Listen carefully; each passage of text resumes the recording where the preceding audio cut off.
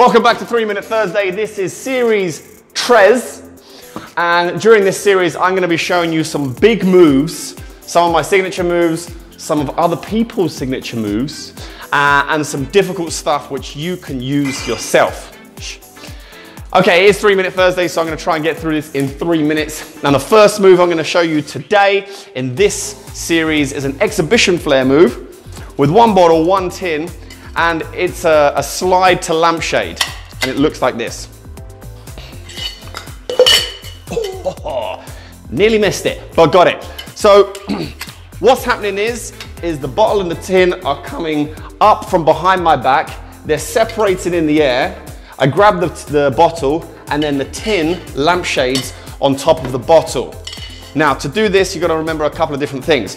First of all, with other split moves or other moves, sometimes when there's a bottle inside the tin, you would hold the bottle and the tin together. In this instance, you're holding the tin by itself, and you're going to hold it in a tennis grab. So imagine the tin and the bottle is like this, you just hold it like this, and you're holding it kind of in the middle of the shaker, maybe a little bit further down. Now I'm going to turn around. When you're throwing the bottle and the tin up, you just want to throw it as if it's going to come straight up, but then again, kind of towards yourself. So when I do the move, I lean back this way and the bottle and tin come up, okay? And that brings the bottle and the tin to the right side of my body because I'm gonna land the move with my right hand. It's a throw with my right hand and it's a catch with my right hand. Let me try and show you again. Oops. Okay? You see how at the moment I'm catching it here, but the more you lean, the more the objects are going to come over. What you don't want to do is you don't want the bottle or the tin spinning in the air.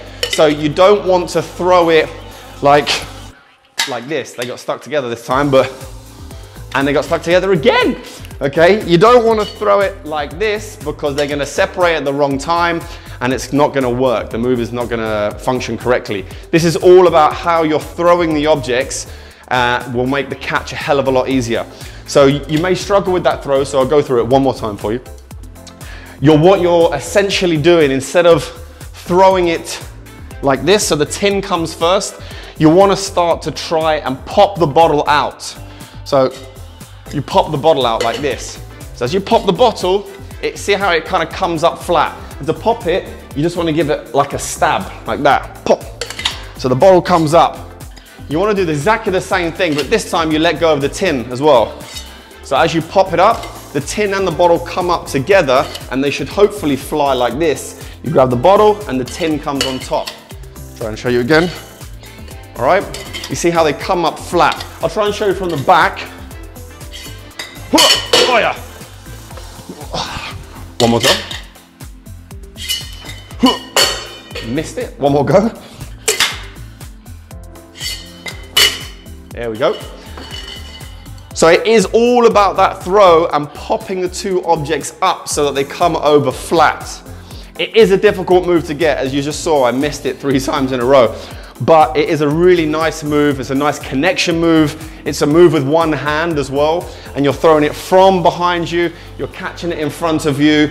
It's a flash, which is all the moves in the air together. So it encapsulates or incorporates a lot of different types of flair in one move.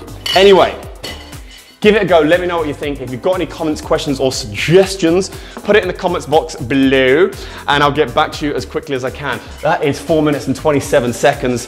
Don't hate me, please. See you next time.